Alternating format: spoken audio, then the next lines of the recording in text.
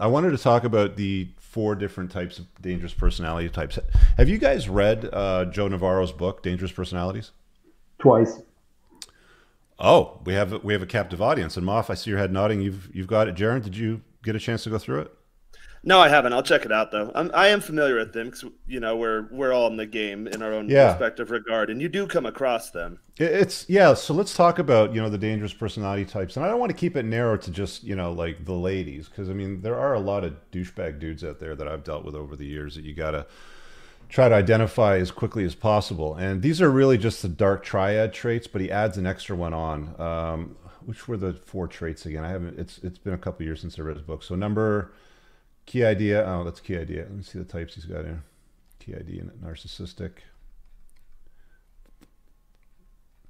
emotionally paranoid personalities. Unstable. Yeah, those are the ones. That's what it is. It's narcissism. It's emotionally Predatory, unstable, predatory, and paranoid. Yeah. So I thought this was organized in a different article. I got the wrong one then. My bad. Anyway, so dangerous personalities. Can you guys maybe like take a couple of minutes and spill some personal experience on people that you've interacted with over the years? Well, not people. Like I don't want to hear 20 different stories from everybody, but like one story that stands out where you dealt with a dangerous personality, whether it was a dude or a chick, and you not paying attention to red flags or what they were telling you when you were dealing with them caused, insert havoc. Like, but just to distill it down, like I want to sanitize it. I don't want like 10-minute explanations here. So 50 Shades, I'll let you go first. Do you have a story for us? Yeah, see where Moff is sitting right now? Yeah. About 4 blocks from there, I had to steal my car back from a luxury apartment building. I had to go like James Bond with Rob and steal my car out of the building because of a cray unstable. And, I ignored red flags. Somebody was hyper nice to begin with, pedestalized me. This was a chick or a dude? A chick. Everything was great about me. and all I done was cross one line, and I was dirt on her shoe and literally had to sneak in and get my car out of the underground parking garage. Okay, and why did you ignore the red flags? Like, what were the red flags that you saw? Again, extremely nice, way over the top nice, love bombing, everything that is in that book, the 4 dangerous personalities that he lists. It's one of the best books you've recommended. And as I said earlier, we tend to overcomplicate stuff when we should just keep it simple.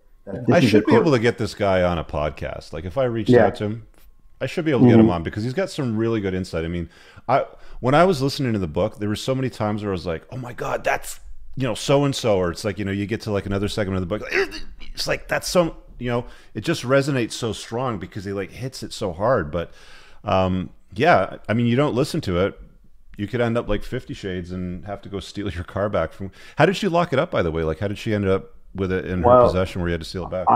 I was a guest in the building for the weekend. So I parked it in the underground parking garage, and she wanted a situation where she wanted me to come back and apologize and was going to let me have it, like blast at me for being the whatever I am. What did you do to offend her so badly that she wanted to steal your car? Went out raging with the guys, and you never came home. Yeah. You went out with the boys, and then she took your car hostage. Yeah, and then were you there for this, Muff? No. Okay. So then Bert was though, right? Yeah, he was. He pulled up outside in his car laughing while I went in, and being my personality, I knew the doorman of the building. He's like, "Hey, Irishman." I said, "Yeah, hey man, let me in. I'm just going downstairs." And went in, jumped to my car, and skidded out of the garage just like a Bond movie. Nice. Nice. A little bit of charisma pays off, doesn't it? Yep. Moff, what do you got for us, buddy? What's your story? Well, this one was lucky that this happened a little bit later after I was already red pilled, so I was able to, and I already read the book by Joe Navarro, so I was able to kind of see the warning signs very early. But I was on a trip with a handful of guys, more than a handful. Maybe it was about, it was kind of like a men's retreat. It wasn't involved with anything, 1% or your community, but we had a moment where, come to the end of the trip, Everyone kind of sits around and shares their experiences and what they've got out of the week or the weekend or whatever it might be.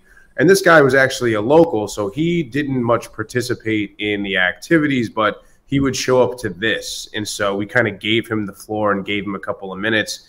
And from his tone, his behavior, his body language, the way he even moved his hands when he spoke, and even kind of like his eyes as they sort of darted around the room, super, super uncomfortable. I had multiple guys come up to me after the fact that said, hey, look, if this person were to come on another trip again that we were to do, if he's going to be a part of this, I would not feel physically safe, or I would not feel like I would want to be around this person in any sort of environment where guns were involved or anything that would be potentially dangerous. So there are things that you can say. I would call that emotionally unstable. Everything he said was just said with a certain level of vitriol and venom, and you could just feel the anger coming off of him. And it was some guy made a joke. I can't remember exactly what it was, but it's like he was talking a lot about how he was not great with women and how he had not gotten laid in a long time. And somebody during it actually texted me and said, "This guy's like if Charles Manson was bad with chicks." And that's kind of what it's like. So we had some conversations with the guy. We sort of said, hey, we're gonna kindly ask you not to return to this sort of thing. And it didn't quite get ugly, and that was great. Cooler heads prevailed eventually, but luckily nobody was hurt or nothing really happened. But you could spot the warning signs right away. Yeah. Jaron, you got a crazy, dangerous personality type story? I do. I posted about her before. My BPD chick. I know in the top 1% forum, every now and then the term BPD or like the narcissistic personality disorder comes up, and I've alluded to mine a couple of times. She was a girl. So I'm in Mexico right now. I went to college down here like 17 years ago. Actually, I'm getting older. And she went to university with me there. And then fast forward, whatever many years it was, I was living in California before this in San Diego. So she somehow made it to San Diego too. She reached out to me, tracked me down. It's like, hey, you're that guy from the university. We never really knew each other, but started hanging out, started dating, and immediately did love bombing. Like, oh my God, she'd say things like, you're a Greek god, you're like a statue. And even in my head, I should have known better because I'm like, that's weird. Like, no one's ever told me that before. That's something it felt nice, like it feeds your ego. But in my head, I was like, all right, that's kind of weird. But you know what? Let me just stop you there for a ahead. sec, because that's a really, really important point. When women act completely unconventional from the norm and they love bomb you big time, like just pray like you're a Greek god, like look at you, like you're an Adonis, you're the best sex I ever had, like okay, let's be honest, I mean we've all heard that at some point, but you get the point, pretty right? Lazy. Yeah, I know I was. Yeah, like throwing hardcore praise and admiration. I think that's, if I'm not mistaken, that's one of the key signs of somebody with a borderline personality disorder. Yep. And then they tend to go hot to cold. Like, was this a hot cold exchange for you? Yeah, she love bombed me at first. I'd say probably the first couple of weeks or so. And then it progressively got a little worse, and it becomes an addiction because you want to get back to that point. You're like, all right, like if I just get it's my like a behavior drug, like you check, want to hear it again. It is. Yeah, it's like if I just do what it is I need to do, I can keep doing that. But they're really good. They gaslight you too, which they'll say like, oh, the sky's blue. You're like, oh yeah, it's a beautiful day. The sky's blue. And they're like, what are you talking about? The sky's gray. It kind of like our mainstream media does now. I won't go too much into detail there, but where they'll say things that are obviously not true, and you're like, well, what's going on? Eventually, start questioning yourself, like, am I crazy here? Like, what the hell? And then it slowly degraded. It got worse and worse, her behavior. Like one day, I think back when I used to clean my own houses, I was like cleaning the bathroom or something, and she bought like a little seashell like soap holder that we put next to the sink. So I put it down below the sink because I wanted to clear off the counters and let them dry and not leave water spots or whatever. Pretty innocuous, pretty minor detail. She came and flipped out, like to the point she like threw her arms out and she's like, "John!" And she'd always yell my name too. She was a Mexican girl, so she'd always be like, "Jordan!" And my friends in San Diego still make fun of me. Like if we show up in public somewhere and I can't quite see them, they're like they'll yell, "Jordan!" And so this chick and I was like, all right, there's something up with her. Like it's definitely not me. It got worse. Like we had a skunk in the yard for a while. And I was like, oh, well, it's California. We'll call somebody here to come get it. And then after a couple of days, I'm like, hey, Flora, that skunk must have left. Let me get you to the point. Yeah. So she told me she murdered the skunk. And at that point, I was like, all right, this girl's nuts. And then she got really into like, this was when the Jodi Arias thing was going on. She murdered a skunk? Oh, she poisoned him. Which most girls don't poison a skunk. Or animals in general, right? Yeah.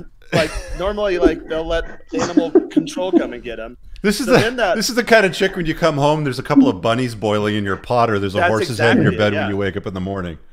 So, Rich, there needs to be, Darren, there needs to be an entire show on your skunk murderer. It's funny. I haven't told the story in so long. It is funny thinking about it now. It's ridiculous. Dude, I've heard some crazy shit, but not a skunk murderer. Yeah, I was like, what happened to the skunk? She's like, oh, I poisoned him. I'm like, what?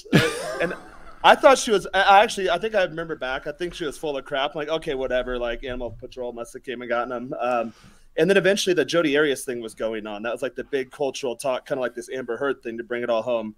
And then she started getting really, really into that. Eventually, at one point, my passport disappeared, and then I started getting like the heebie-jeebies. She started telling me like, oh, things like, you don't know who I know, and if you don't treat me right, my cousins are gonna come get you. And I'm like, all right, we're done. How many months or weeks in was that? Like how long did you date this one for? It didn't take too long. It was like 3 or 4 months. Like it started off real good, and then it went downhill pretty quick. Let me share a couple stories. So. Very, very short dating experience with this chick. Saw her like 2 or 3 times tops. I mean, like the only reason why I kept seeing her after I found out she was crazy was because she's hot. I'm like, let's just keep going. We'll see where this goes, right? Let's see how crazy this bitch really is. She, on the very first date that I met her, a couple coffees, go for a stroll, shoot the shit, and she goes, "Have you ever been in the back of a cop car?" And I'm like, that's a totally random question to ask somebody on a first date for out of no fucking where, right? And I was like, wait, have you ever been in the back of a cop car? And that's when she started spilling the beans, right, on her little past history with her ex-boyfriend. What they were the a woman does, right? They were like fist fighting, weren't they? Like, what a woman does in her past is generally going to happen, in the future, right? And she'll bring it out of you, even if you're not a violent guy. Yeah, like, I started getting those urges, like when I wanted to, like. Hang on a sec. So she started telling the story about how she ended up in the back of a cop car because she went to go to her boyfriend's house and he didn't want her to come in, so he locked the door, and then she proceeded to pick up like. He had firewood stacked at the side of his house, so she picked up like a log and start whipping it at the door. A couple of them went through the window, so it shattered the front glass of the house. He calls the cops. She's in the back of the cop car. This chick proceeded to blow up my phone for like 2 days after that.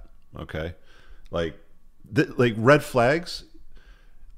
The random dude that's like on the Reddit thing going, my girlfriend's going to Vegas and talking to guys and texting them, is everything okay? Like that nerd. That's a typical guy that'll just completely ignore that, and they'll accept the fact that he's with a complete nightmare and he's going to invite more problems and chaos into his life. All you have to do is get good at spotting that, and you have a much better experience with women. Am I not correct here, guys, or am I wrong? I mean, tell me if I'm wrong.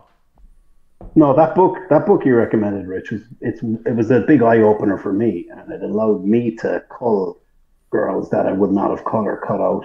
Like, I think I told Moff the story. I hooked up with a former fitness instructor like 22 years ago in New York, and we circled back and we got in touch with each other. You guys know what I like, the banter that I do. And I sent her the picture of, you guys have seen me in Miami dressed like, a Cuban drug dealer or something. I went over the top, but it's a cool pic. And I sent her that. And this girl now was texting me for like a week, 2 weeks. We were flirting, we were doing all this stuff, and back and forth. And we were supposed to meet on a Friday at a winery. And this was a Wednesday, and we started texting back and forth. And I sent her that picture. And within 2 or 3 texts, she spiraled into projecting every type of crazy personality onto me, that I was a narcissist, I was a control freak, I was a what.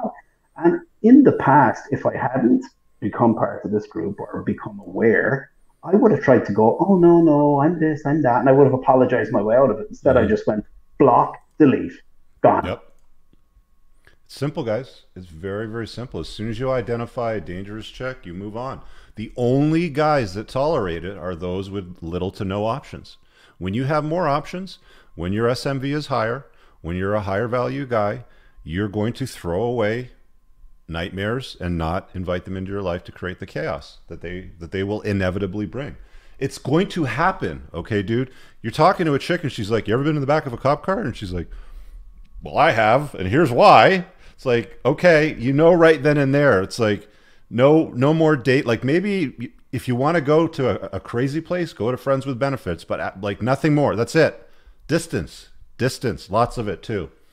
And one thing to note on that is, as you get better at your game, like I've stepped back and noticed that these types of girls don't even come onto my radar anymore. So it could be a thing of like me projecting a part of me that pushes them away, or I think it's more so it's kind of like any sort of victimizer or criminal or anything. They go after an easy target, like the house that's unlocked and there's no guard dogs and lights are on, like inviting them to come in. Like, I think guys do a lot of the same thing, especially when you're in like a down phase in your life, or you're maybe not where you want to be.